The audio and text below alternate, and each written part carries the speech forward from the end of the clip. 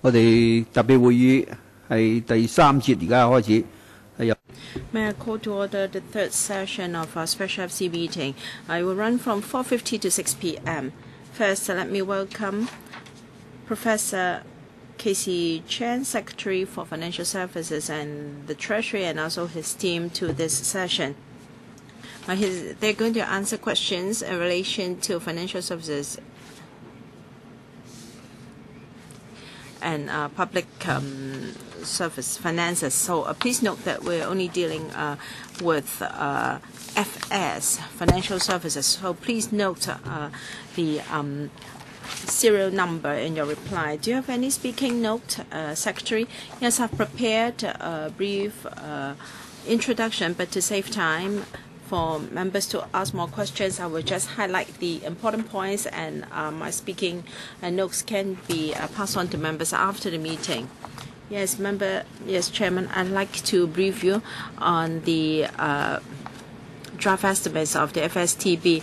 For 2014-15, I've allocated about $1 billion from my operating expenditure envelope to the financial services branch and departments under its purview, and this is an increase of $120 million over last year. First, developing offshore renminbi business in Hong Kong, enhancing financial cooperation with the mainland. To further strengthen Hong Kong's offshore renminbi business, we'll continue our dialogue with the relevant mainland authorities to enhance renminbi business with other places. Through CEPA and other regional platforms, we will further enhance in cooperation and interchange with our counterparts on the mainland. Promoting market development, I have a few important priorities to mention. First, fund and asset management business. We are now actively developing Hong Kong into a full-fledged fund service center. We've just launched a public consultation on a proposal to introduce an open-ended fund company structure to cater for the establishment of fund vehicles in corporate form. I'm going to brief the panel on financial affairs of this council on the proposal on the 7th of April. And we're also preparing legislation to extend the tax exemption for offshore funds to private equity funds. We've set up a task force to review the requirements under the Inland Revenue Ordinance for interest deductions in the taxation of corporate treasury activities. It is expected that concrete proposals will be submitted to the Financial Secretary within the year. Bond market. We plan to launch a further issuance of I-bond worth not more than $10 billion with a maturity of 3 years. And just last week, the Council enacted the Loans Amendment Ordinance 2014, and we will consider issuing Sukuk under the government bond program in the light of prevailing market conditions and needs. Regarding captive insurers, the bill for providing tax concessions for them was passed on the 19th of March. We will step up our promotion efforts to attract more enterprises to form captive insurers in Hong Kong. And the new companies ordinance came into operation on the 3rd of March, and will closely monitor its implementation and continue with our publicity campaign to enhance public awareness of the new ordinance. On improving corporate insolvency law, we have commenced the Corporate Insolvency Law Improvement Exercise to facilitate more efficient administration of the winding up process and enhance protection for creditors. We are also going to waive stamp duty for the trading of all exchange-traded funds, ETF. In view of the rapid development in the market, we face keen competition in the region, and we tend to waive the stamp duty for the trading of all ETFs to lower the transaction costs of all ETFs tracking indices that comprise Hong Kong stocks, and we plan to introduce legislative amendments to the Council at the next legislative session. On investor protection, we're going to enhance protection for investors in terms of enhancing the mandatory provident fund system. Together with the MPFA, we are actively pursuing different measures with a view to achieving a substantial reduction in MPF fees and enhancing the system. Our focus this year will include consulting the public this year on the proposal of including in each MPF scheme a core fund as the default fund. In the second quarter of the year, we'll introduce a bill for establishing an independent insurance authority with a view to passing it within 2015. Regarding the introduction of uncertificated securities market, we plan to introduce a bill to the Council in the second quarter of this year to establish a broad regulatory framework for enabling the introduction of the regime. We'll also try to introduce the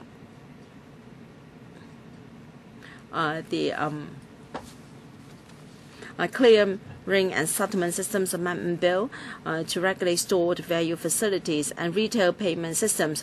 We will brief members on this proposal at a meeting of the panel on financial affairs in April. On manpower training, we will communicate with the trade, and our intention is to complete the study and submit a proposal to SFC within the year. And we've also earmarked $20 million in 2014-15 target for talent training for intermediaries in the securities sector, particularly the small and medium-sized firms. On international regulatory framework, we have three priorities in the coming year. First, regulation of banks. We'll introduce to the Council the relevant subsidiary legislation on the liquidity and capital buffer requirements under Basel III this year, and to address the risks posed by the failure of systematically important financial institutions and to ensure the continuity of systematically important financial services and clearing and settlement systems. The government, in conjunction with the financial regulators, launched on the 7th of January the first stage of a 3-month public consultation. We plan to conduct the second stage of the public consultation with more details later this year.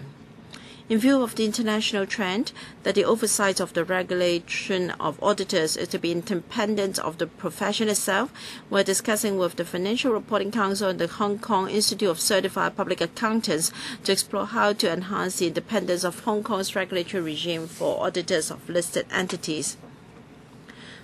All in all, we will continue to keep a close eye on market developments and the trend of market regulation at the international level. We'll work closely with the regulators and the industry to implement the above-mentioned working plans. Chairman, my colleagues and I are happy to answer questions from members. Thank you. Thank you. Secretary. Well, as I've just reminded members, there are two sessions in relation to FSTB. For this session, we'll focus on financial services. So we'll only deal with questions bracketed FS. So please take note when you quote question numbers or reply numbers. I open the floor to members. First round, 4 minutes for questions and answers. Mr. Sin Chung Kai. Chairman, of a question on MPF. It is mentioned in the draft estimates that a core fund might be set up. The Secretary also mentioned this idea in his opening remarks. Secretary, can you tell us which institution is going to operate the fund? Will it be the Hong Kong MA or will it be managed by different enterprises? You said that there might be fee control for MPF schemes. Last year, Ms. Anna Wu disclosed a little bit the introduction of a fee control for MPF schemes. I'd like to know whether the administration has given up on that idea, and that is there will only be fee control for core fund, and for other funds there won't be any fee control at all. Secretary, regarding the core fund, we have reviewed the operation of MPFs, and we've also discussed with the MPFA. I think we should provide more clarity, transparency for scheme members to choose from, and there should be appropriate schemes for them to choose from. The so-called default fund we have now fails to achieve this purpose. When we have a core fund, the beauty is many portfolios or investment plans will be standardized. This will not just enhance the transparency, this will enhance competition, and it will make it easier for us to introduce fee control. Because if funds are devised differently, it is hard to introduce fee control. Now, when we have a standardized core fund and with more competition and with fee control, I think that will be a major improvement to the system. Regarding cost control of MPF schemes, I've said many times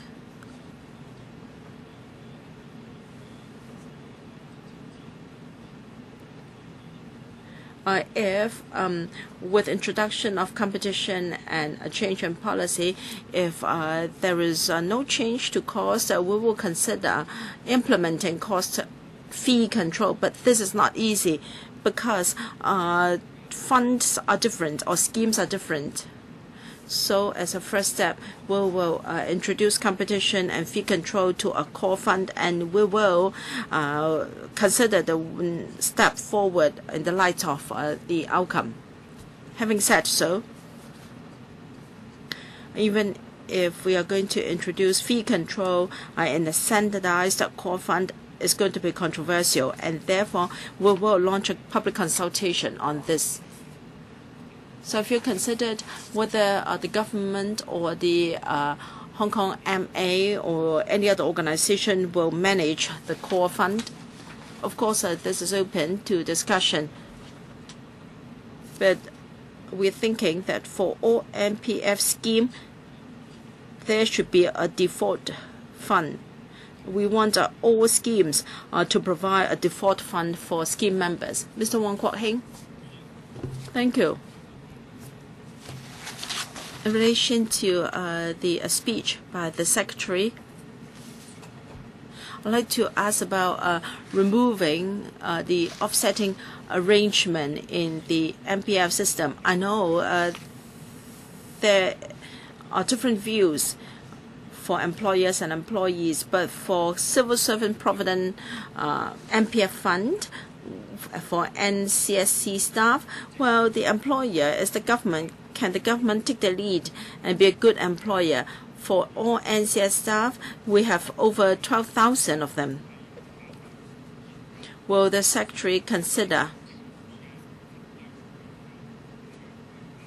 abolishing the offsetting arrangements for NCSC staff first? Because in paternity leave, the government took the lead in the last term of government.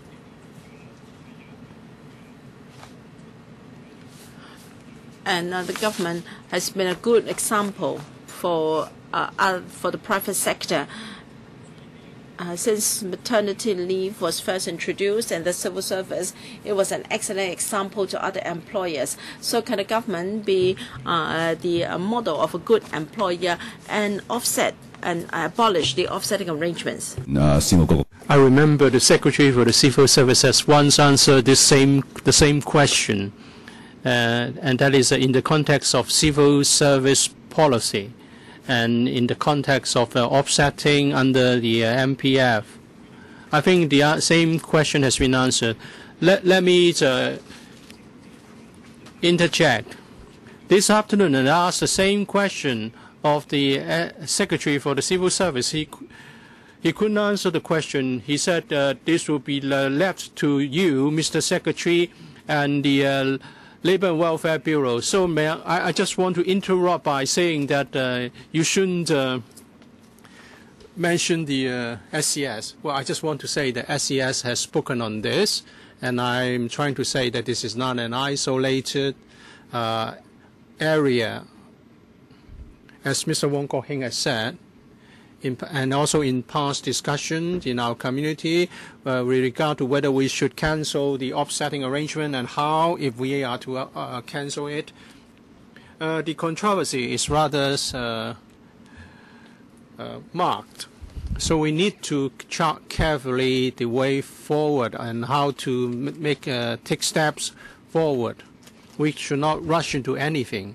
I believe we should have a thorough discussion, and with a consensus reached, we can move and carry out more effective measures. I'm disappointed with the answer. I think the administration is shirking its responsibility. I've quoted the example of launching the paternity leave, and the government did take the lead and be a good model.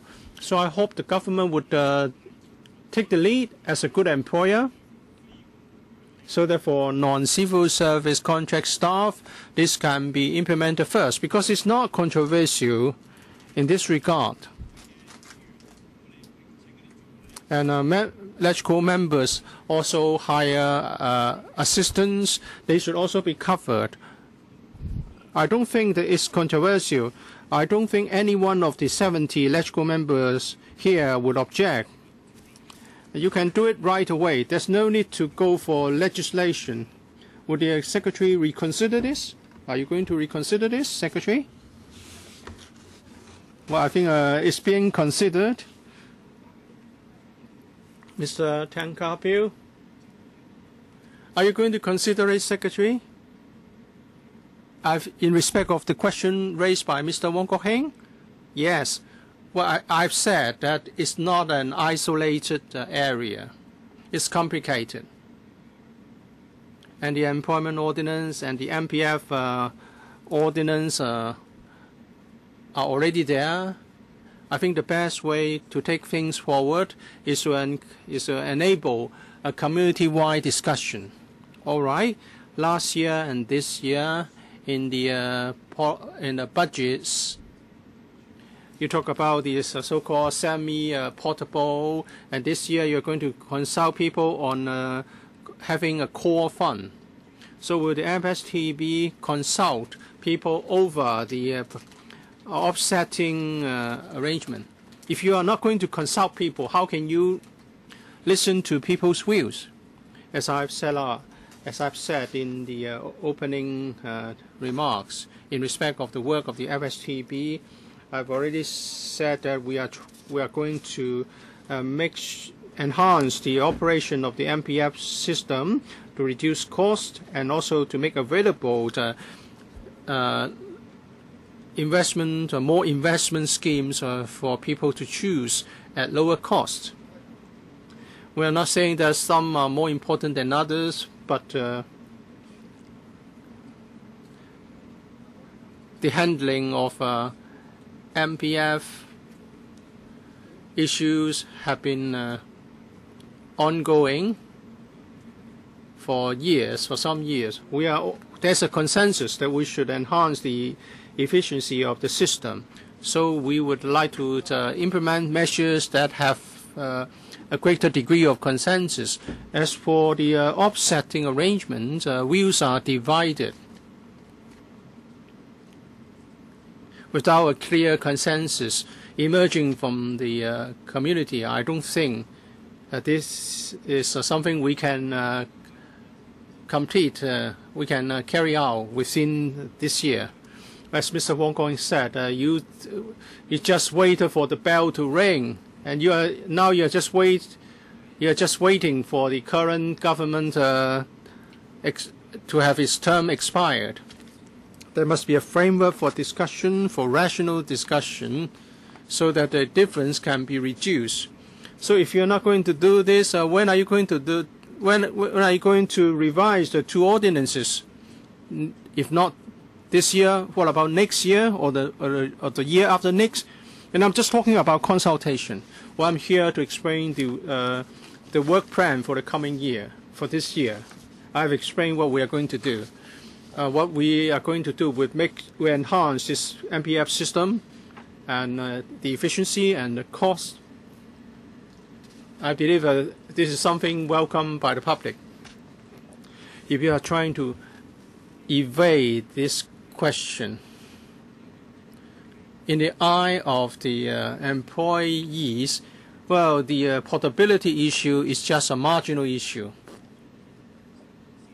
If you are not going to do anything about this, well, I think there will be a greater consensus on the introduction of a territory-wide retirement fund scheme, and then your boss' idea of a future fund will be more difficult to implement.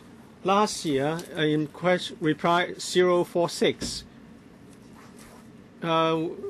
employees contributed $53.6 billion, and the cost is the cost $8 billion? Well, I think time's up.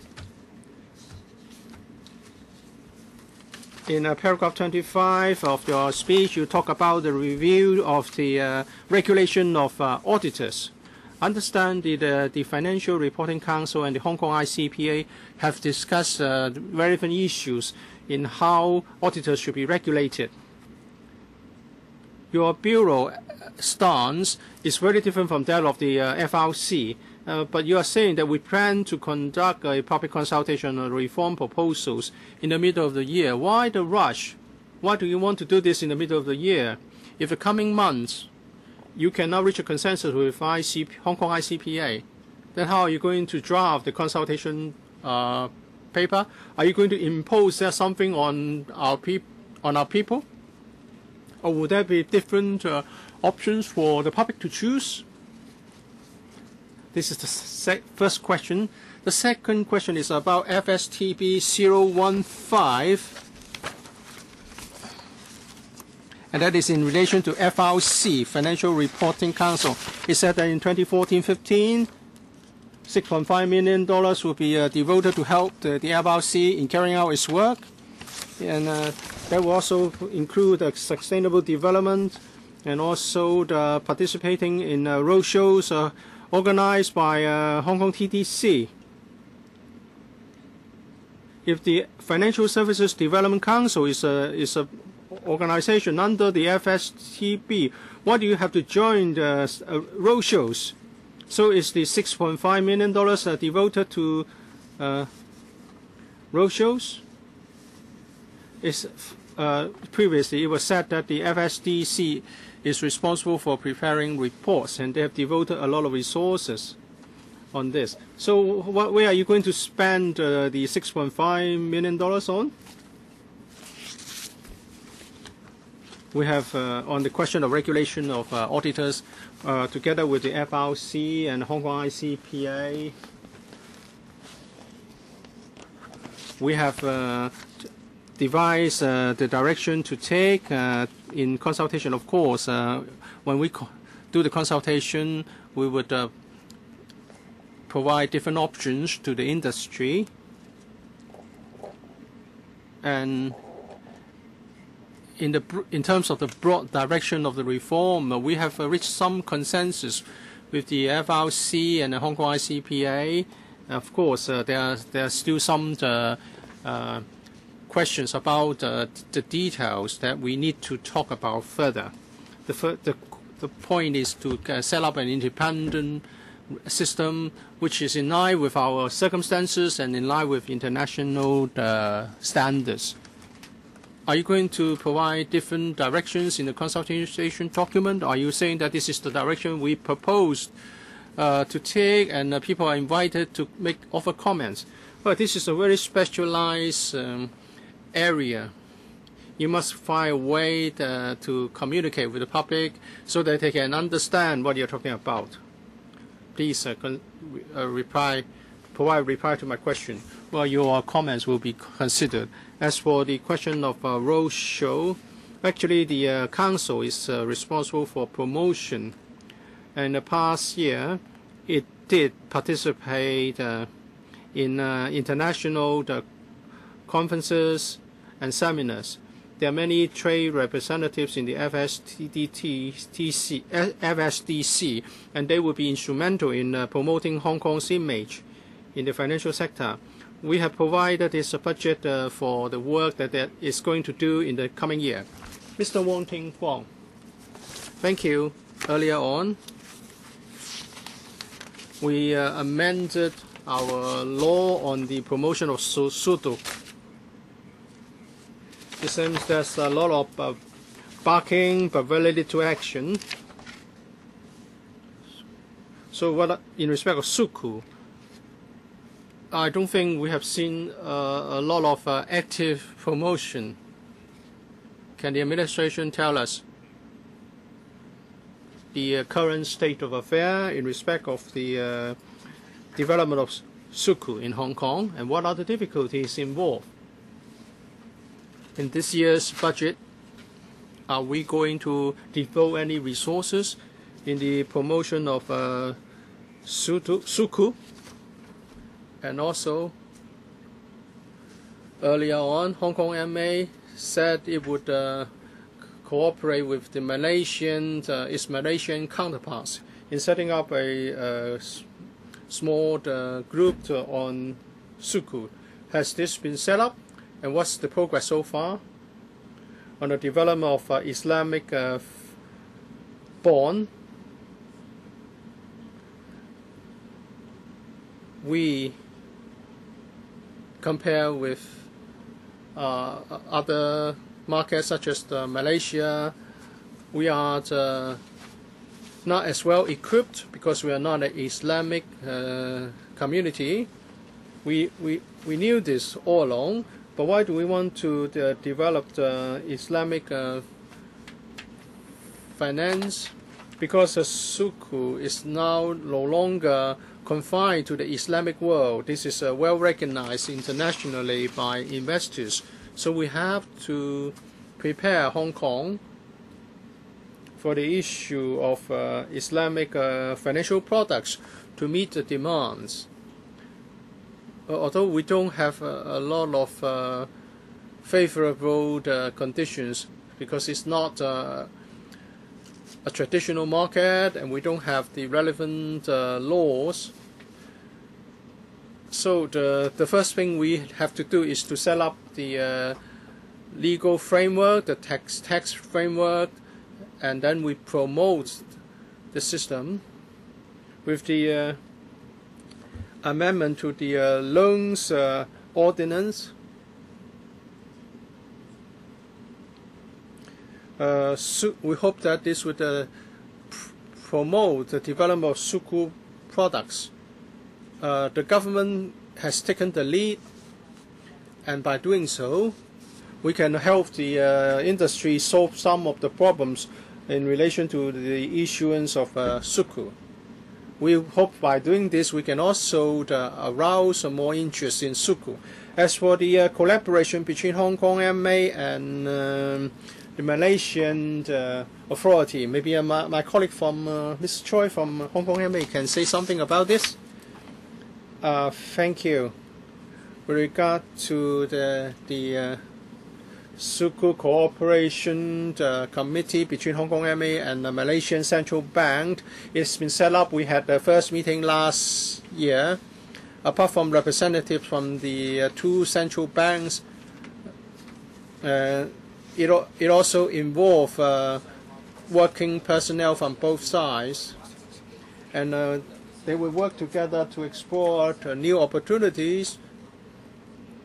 The Malaysian has a mature Islamic financial market, and we would like to make use of leverage on their experience in helping our development. Mr. Albert Chan,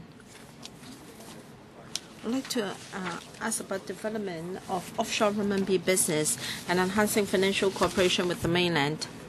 Secretary, I think you know that yesterday 0.7 million people congregated in Taiwan to express their concern and resistance to ECFA.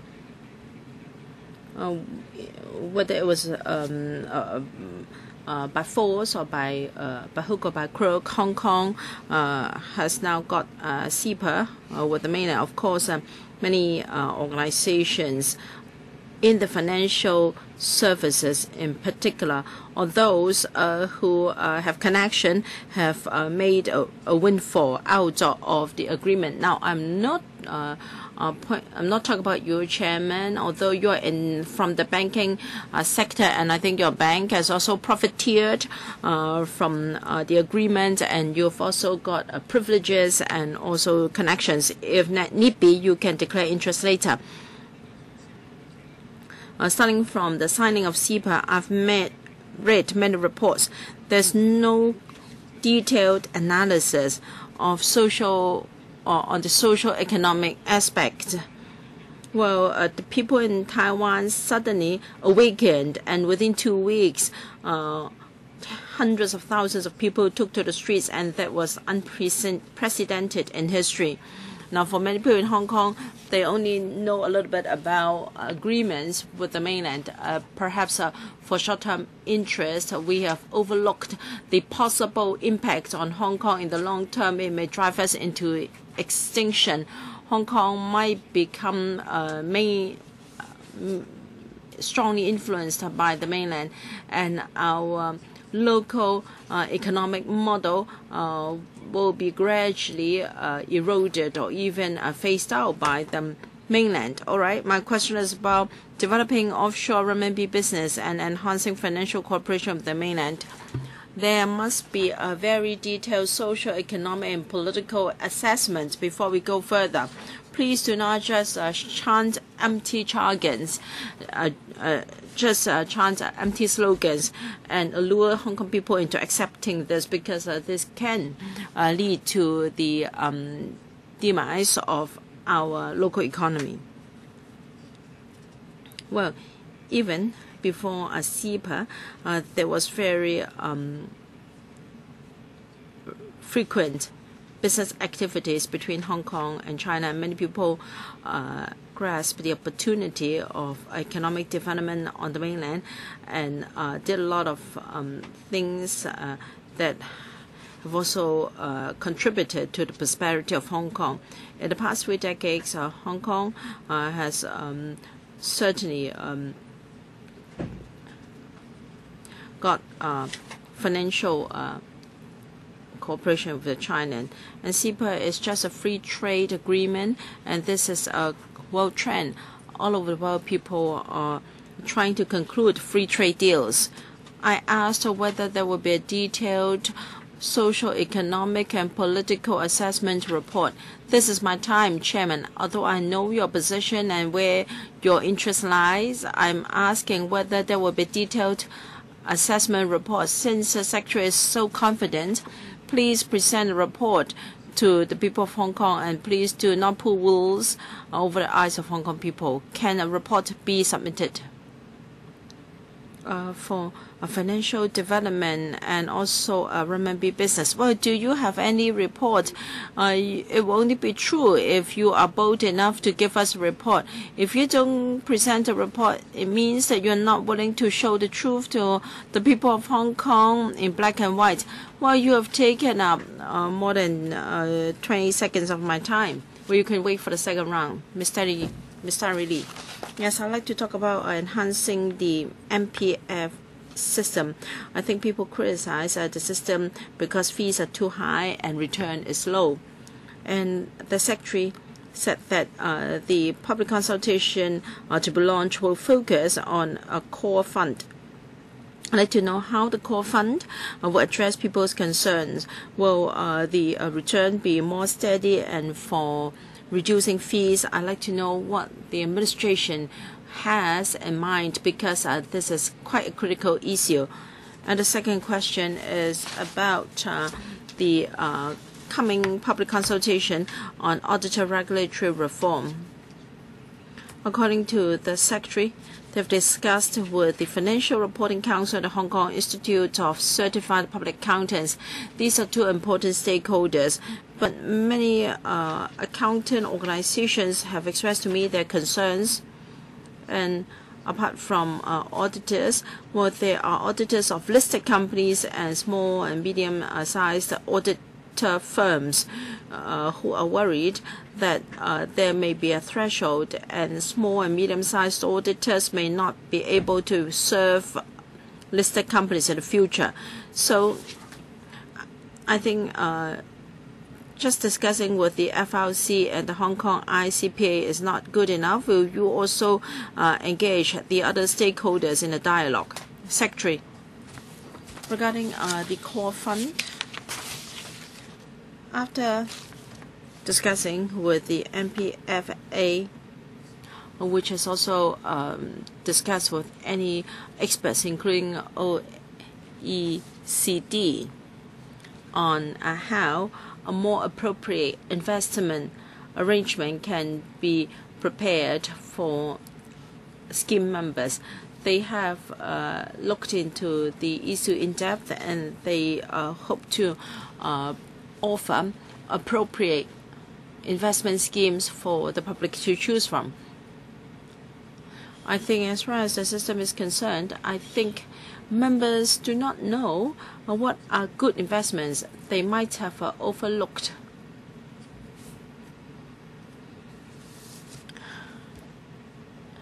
The fact that they should consider the long-term gain rather than the short-term gain. So through a core fund, we hope to educate scheme members. As regards cost control or fee control, we are still studying this issue. We hope to receive the views of the public in a coming consultation. As for editors, of course, we have discussed with the Hong Kong ICPA and the FRC. We believe we need to engage more stakeholders, including small and medium-sized audit firms, listed companies, lawyers, and representatives from the banking industry. They should all contribute to how we can enhance the regulation of auditors. So the public consultation document to be published will have an extensive consultation of all stakeholders. I'd like to know when the consultation document regarding the MPF system will be published, and also the auditor regulatory reform. Yes, of course, in the course of public consultation, you should discuss with stakeholders. But before you do that, can you let us know some of the details, because auditors are worried that in the future they may not be able to do their job. Please wait for the second round. Mr. Christopher Cheung. Thank you.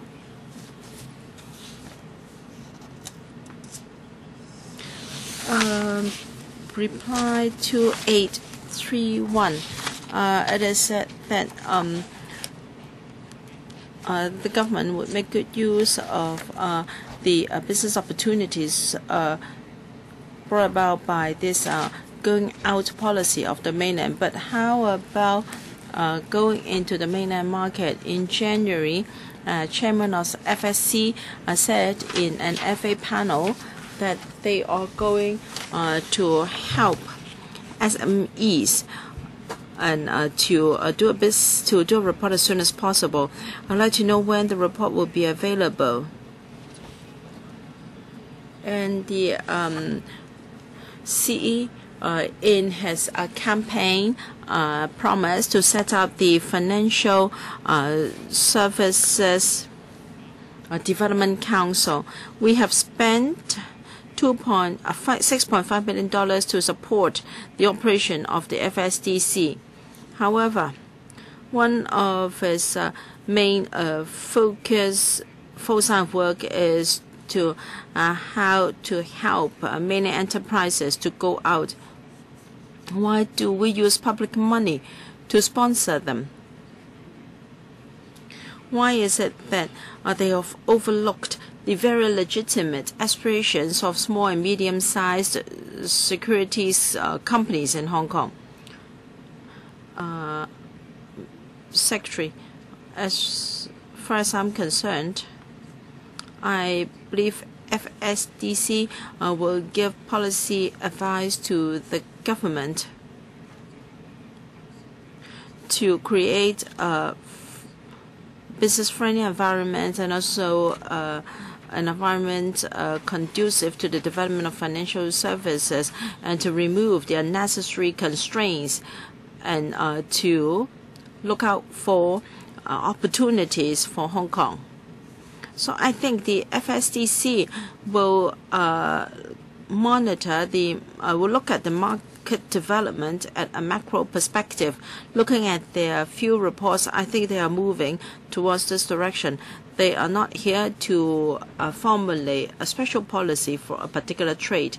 Yes, I understand that for every policy there are bound to be more support from this sector and fewer support from another sector.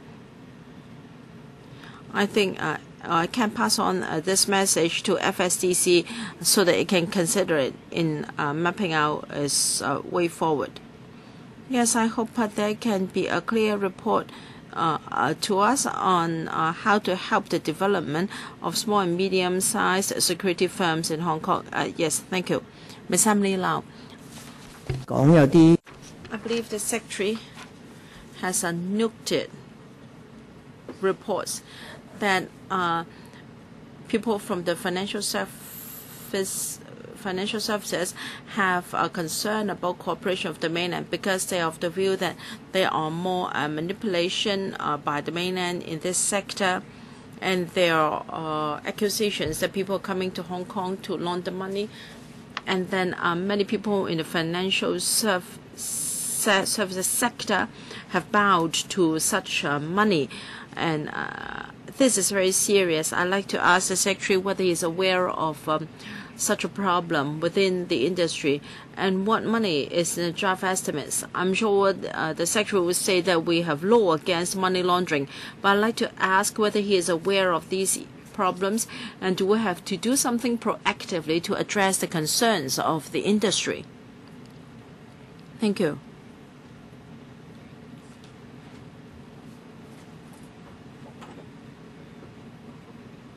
Hong Kong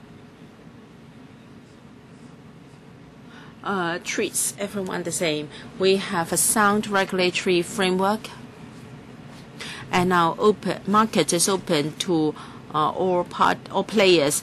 And the question is whether our regulatory framework has caught up with new developments. Yes, we have seen cross-boundary problems. Now, I am not singling out a particular market. I'm talking about the issues we face, whether we talk about money laundering or cooperation or monitoring. Well, we have to do it across the border. We have to cooperate with other jurisdictions.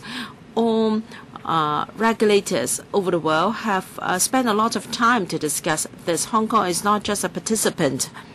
We keep improving our legislation to ensure that we can meet the most stringent standard in the world. For instance, we have measures to combat money laundering, and our taxation provisions are also among the most advanced in the world, and we are enhancing our regulation. Secretary, my question is whether the Secretary has heard these concerns from the sector, whether there are more money from the mainland trying to manipulate our local industry. I know that this is a common concern over the world, but the financial services sector are concerned about money from the mainland. You say that you may legislate or have other measures, but are you going to do that to address the concerns of the sector? When it comes to combating money laundering and other regulatory legislation, our regulators are devoting more and more resources on all these matters. And many a time, this is these matters are national in nature. Please say it again. Well, there are factors which transcend national boundaries and not related to any particular place. I'm talking about the control over Hong Kong by the mainland in financial services. Do you understand the question? If you don't, you can ask people in the industry. My question is a focus one. I'm just saying that in terms of regulation, cross-boundary activities are subject to regulation as well. Mr. Charles Moore, I want to talk about reply 024. Actually, it's a question raised by Ms. Starry Lee. It's said that you want to promote innovation to develop the market, but the answer is a simple one, and that is it's our ongoing task to formulate policy and measures to facilitate the development of our financial markets, and there will be funding for that. I want to get an answer on innovation.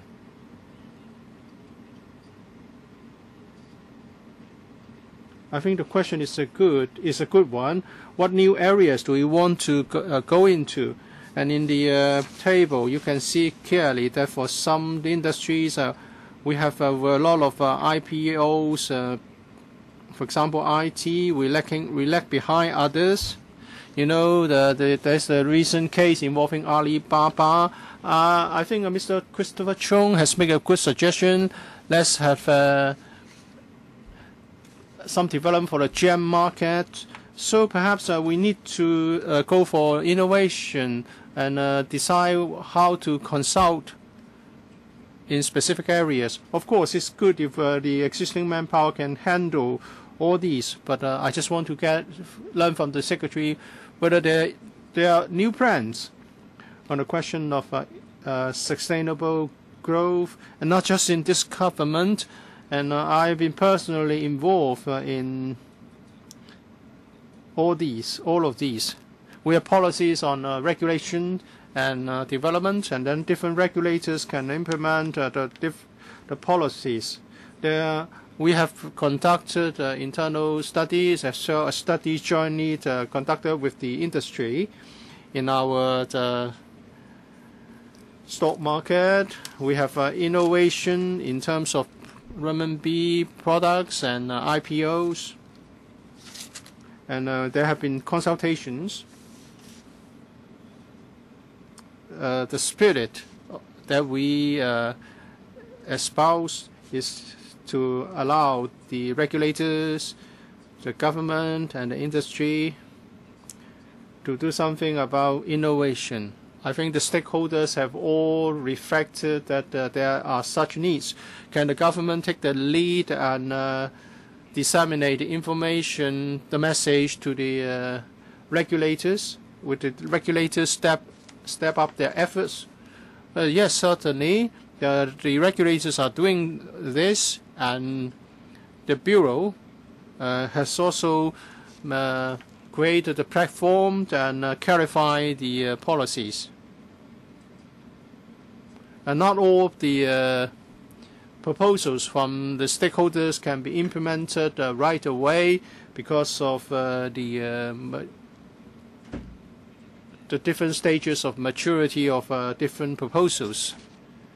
Recently, the government wants to develop high-tech, advanced technology. It's important that we provide the necessary support through financial services, and not just through IPOs, but also for in relation to the encouragement of venture capital investment. So we need to step up our work in providing the necessary financial policies.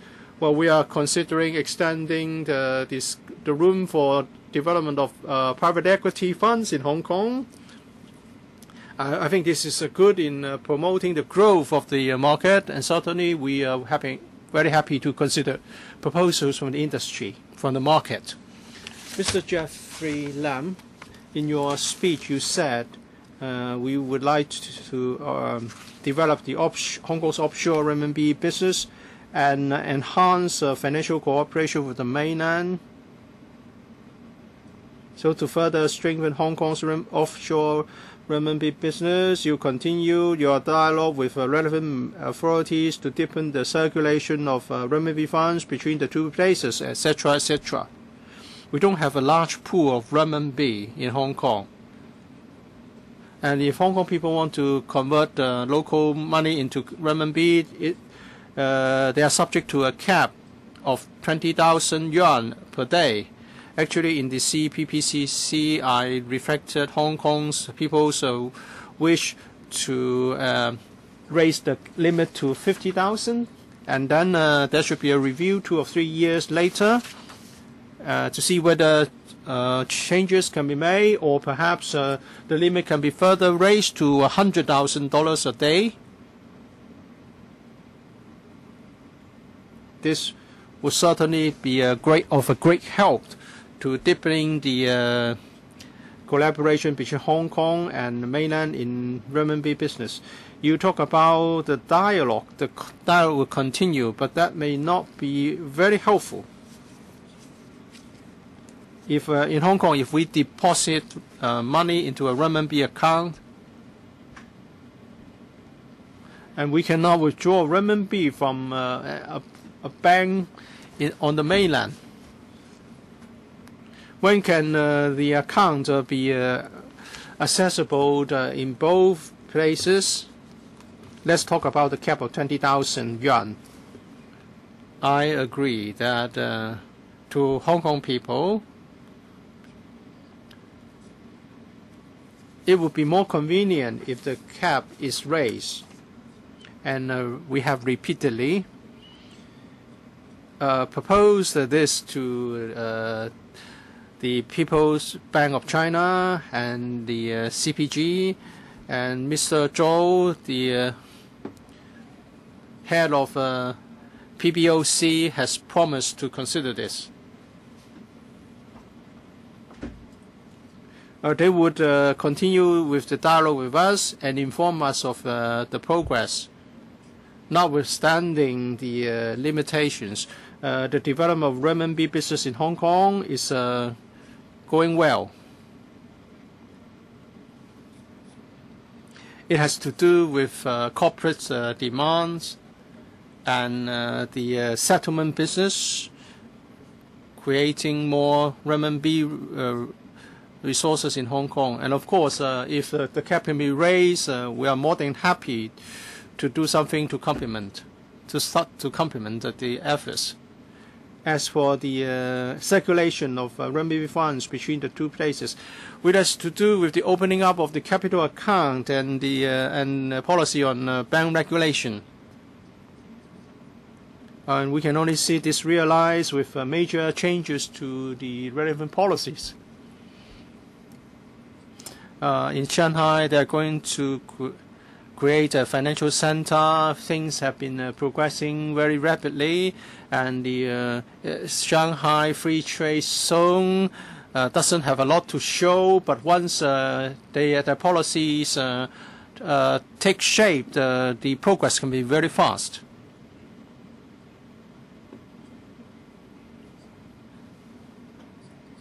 And I would like to get some agreement established between Hong Kong and the mainland, pending a formal arrangement. Dr. Priscilla Leung, with the signing of CEPA, we know that India, Singapore, and Taiwan would like to get a similar agreement signed with the mainland.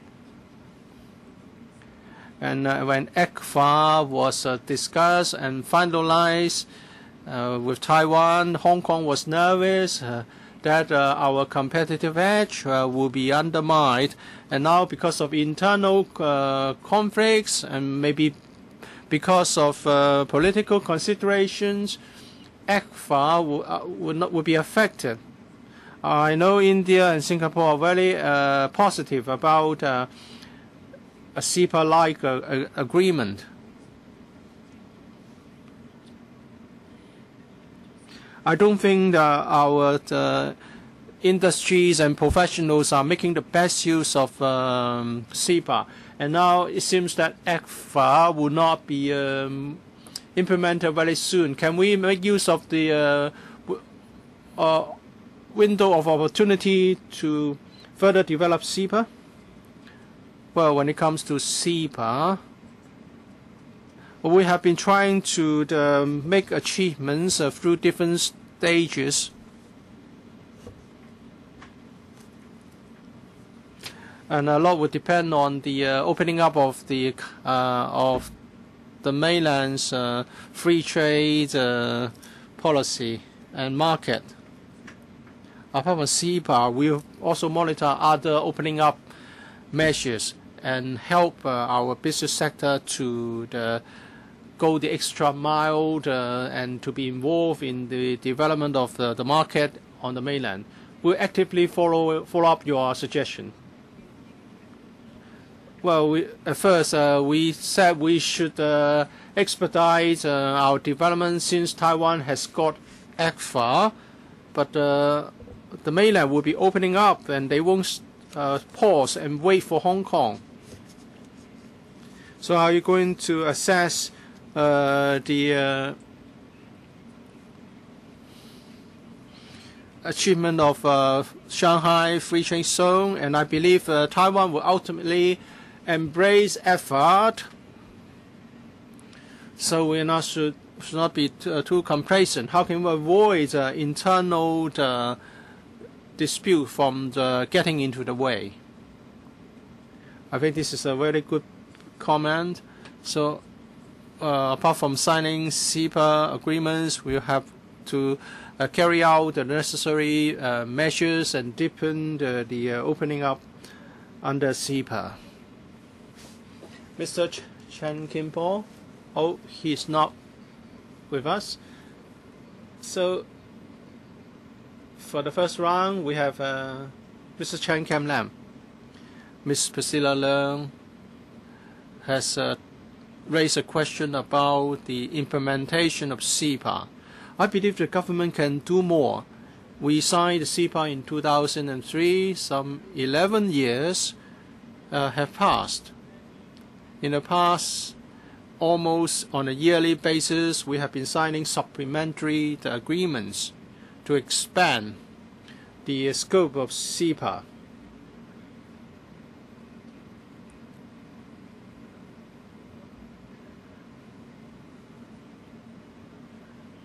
I think a lot of promotion has been done for our financial services sector, shipping center, logistics sector, and so on and so forth.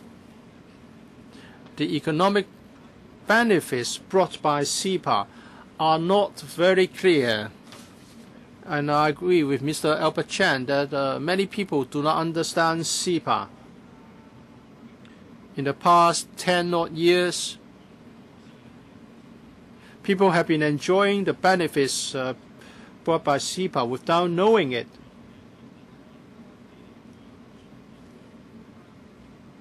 I think you should conduct an assessment. And then, after signing supplementary agreements, maybe you should conduct a review over the past 10 years.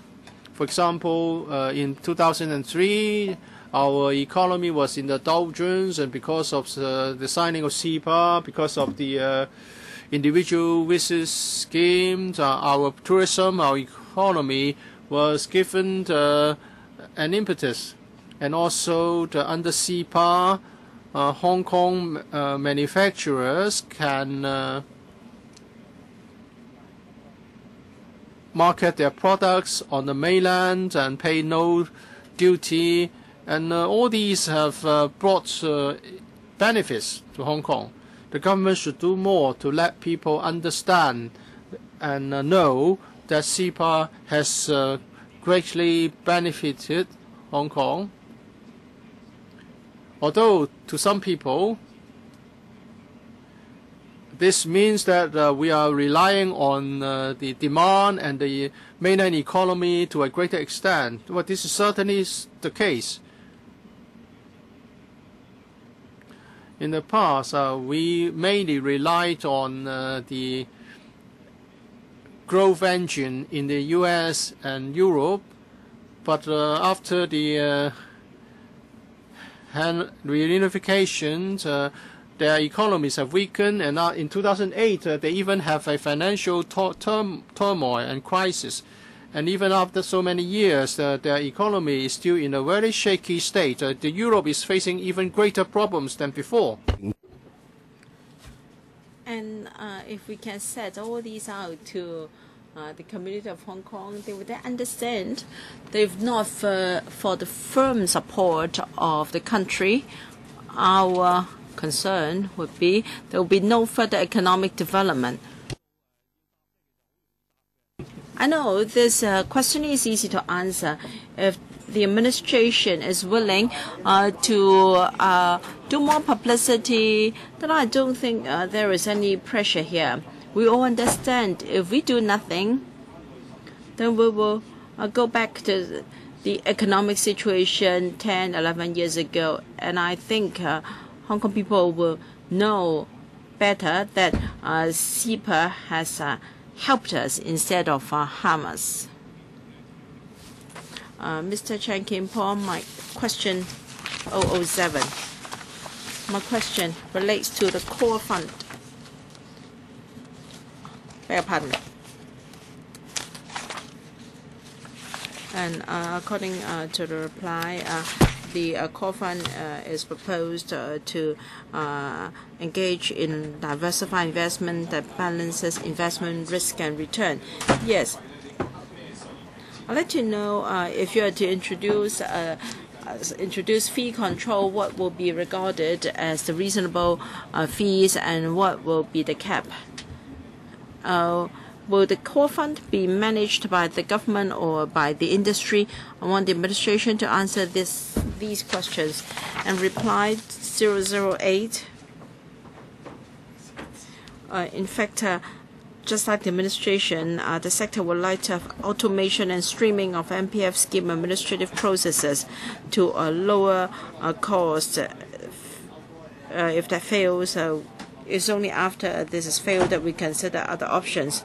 All right, if these proposals are effective, will the administration insist on introducing fee control measures in addition to the core fund?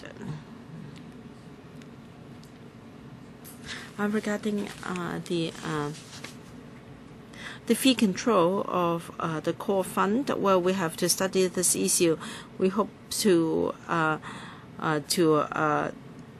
study further and then consult the public before we decide on the way forward.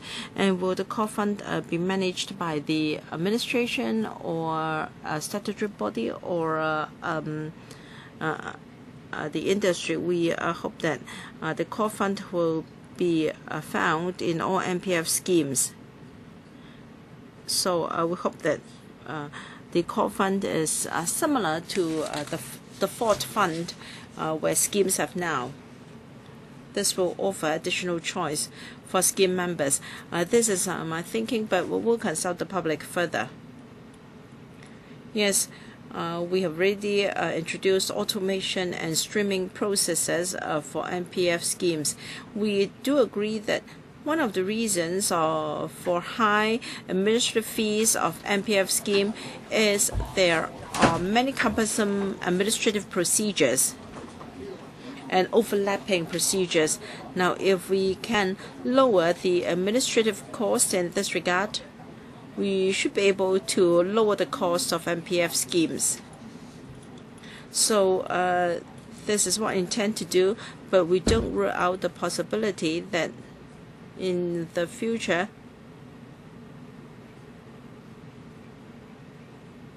other than in addition to fee control of the core fund, there may also be other measures. But now our plan is to launch a core fund and to further automation and streamlining of administrative processes. Well, I still have some time. I'm sure we'll be able to see the effect of these measures, whether they are done by the industry on a voluntary basis. Because when they have cut their administrative costs, there is room for fees to be lower. I hope that the core fund or the index fund will also help to lower the costs. 5 minutes left. Each member will have 1 minute. Mr. Wong Kwok Heng, Chairman. In part 3 of the Secretary's remarks, stored value facilities, the KCRC frequently makes wrong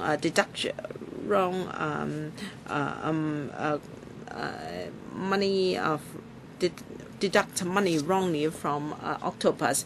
So how can you ensure that there is a security?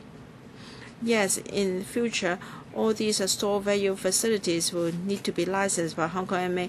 We will have on-site inspection and off-site inspection, and there will also be penalty terms. We will penalize the operators. Are you saying that currently they are not licensed yet? Now, for a store valued payment card, yes, it is regulated by the banking ordinance. Example is the Octopus card. In future, we will also monitor online payment systems. Mr. Albert Chan. Well, we've got a lot of development in terms of business or financial cooperation of the mainland. There's never any assessment since this has started. People were never asked would they want 15 million visitors from the mainland to be here, and now suddenly when SMEs have closed down, Hong Kong people have weakened, and that's the same in Taiwan. Of course, there are people who have benefited. I asked for an assessment report from the Secretary to give us the truth.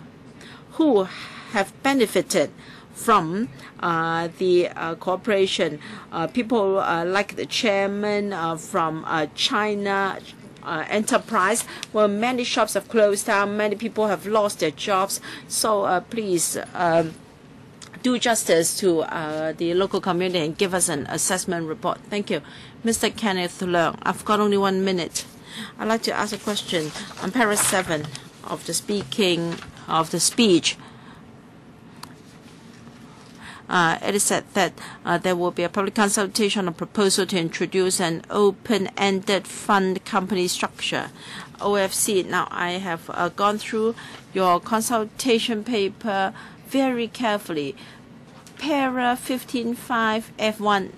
In securities and futures contract rather than engaging in activities undertaken by conventional companies, such as commercial trade and business. 我想問問點解要將呢個 OFC I'd like to know why you are going to restrict the activity of overseas so much. Are we on par with overseas experience? Now, if you can't answer now, you can give me a written reply. Just a simple answer. Many funds do invest in securities. So this open-ended fund company structure would like to set out a framework for other unit trusts. It's just like unit trust funds. Mr. Christopher Chung. Now, for ETF, stamp duty was waived. Now you're going to provide a total waive of all ETFs, including the trackers fund. As a result, there may be speculation in ETFs, and this may lower the transaction value of stocks. But all these indices will lead to fluctuation or volatilities of our local market. Now, we still have over $30 billion of stamp duty revenue from other transactions. Now, if you are going to waive the stamp duty for all ETFs, then we will be getting less stamp duty. It's very good because this $30 billion can be spent on charities. In future, you have to pay stamp duty if you trade in stocks but not in ETFs. This is unfair to small investors. All right, the last speaker, Dr. Priscilla Lau. Globalization is a trend. So Taiwan is doing a disservice to itself if it opposes ECFA, and nobody can help them. Now, Taiwan is just like a second-tier, fourth-tier city on the mainland with no economic development in the past few decades. Now, for Hong Kong, I think we should grasp this opportunity. Now, if they go on like that, Hong Kong should make use of the opportunity. Well, our competitors are Singapore and India. We do have a geographical advantage. We should not talk about reliance, but we should grasp all the benefits and over our competitors. The Secretary should map our plans so that we can even be more aggressive and advanced. All right, we end the session here.